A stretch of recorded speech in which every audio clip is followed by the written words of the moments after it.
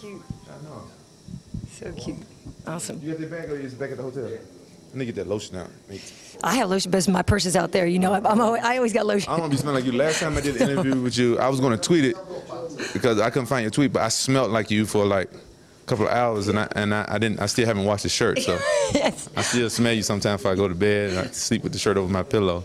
The last interview we did, because you hugged me. I did, yeah. Yeah, that's why I was trying to do some jiu-jitsu with you, but you didn't fall for it. No, I didn't. You smart as hell. I know. I went to a good school. Damn.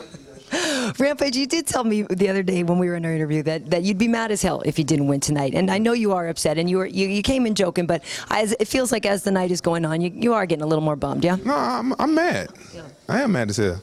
I was upset that I didn't lose. I'm gonna put on lotion while I do this interview because I'm super ashy because I took a shower. Yeah, I am mad as hell, but I'm not a sore loser, you know.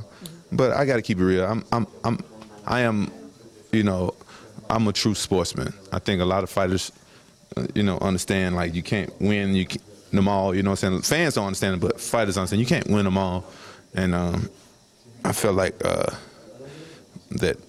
I'm just glad that I didn't get hurt too bad, and so I'm not totally bummed, but it's a relief for the fight to be over. I trained really hard, and what happens happens. Yeah. How I see, obviously you have stitches. Now, how did he hurt you, and how bad is it? I don't know. I don't know. I don't remember. I got to watch the fight, but most times when I lose, I don't watch the fights.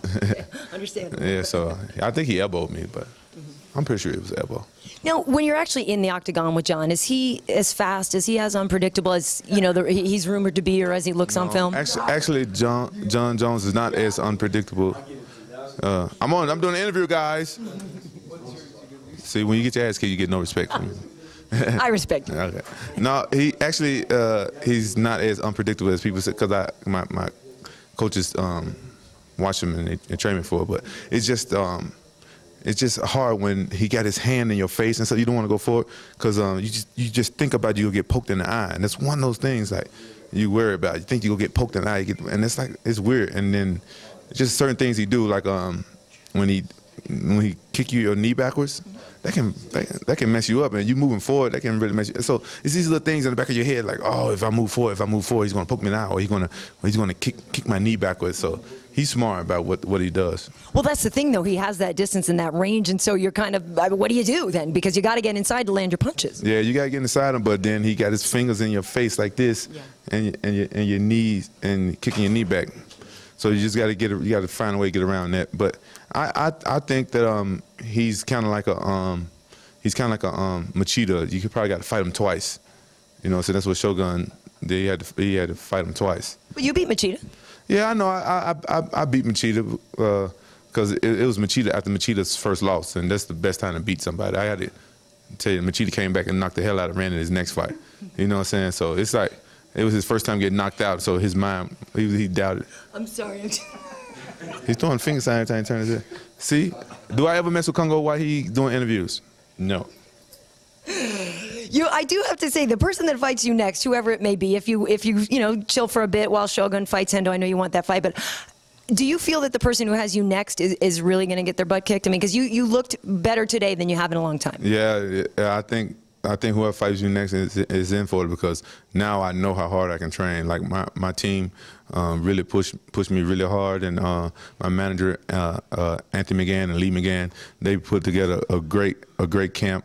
And like they structured everything, and they did like a focus board and everything, and they just put together a great camp. And Anthony McGann and Lee McGann, everybody at Wolf Lab. Yeah, it was a good night for you. I think, like I said, to me, I think the fans were cheering for you more than John, and I think tonight a lot of people were impressed with the Rampage that showed up, even though you said Rampage didn't come, which I don't really understand.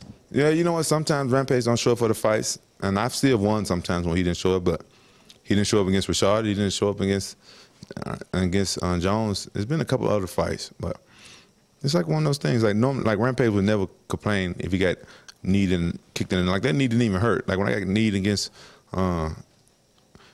Jardine, I got kicked straight up. I didn't even care. Like he kneed me in us a little bit, and he poked me in the eye a little bit. It didn't even hurt. But I noticed that I was complaining, and that was bothering me because I know. I can tell when he's there and when he's not sometimes.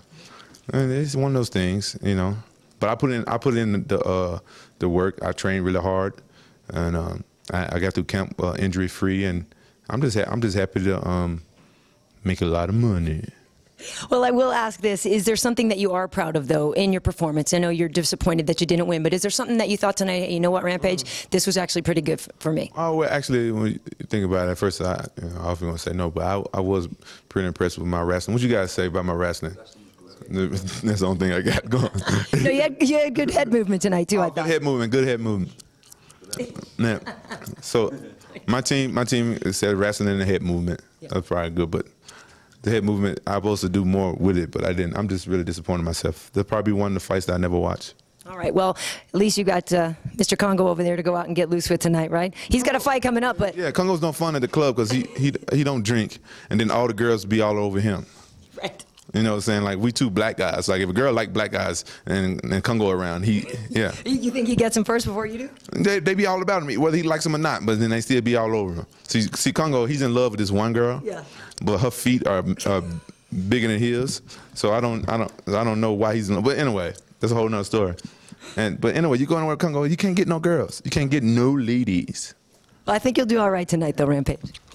If you was with me, I'd be doing all right. Oh, and thanks for the shout out during the press conference. Oh yeah.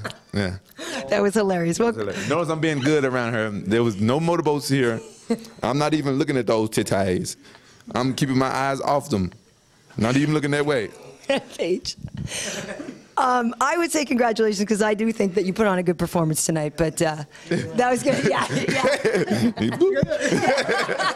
Oh, I keep forgetting the cameraman is the hubby. But let me shake your hand. Because when I shake your hand, the titties jiggle. That's better than the motorboat. The titties jiggling. Everybody, you ought to see them. They still bouncing now. Thank you, Rampage. Let's do this. Let's get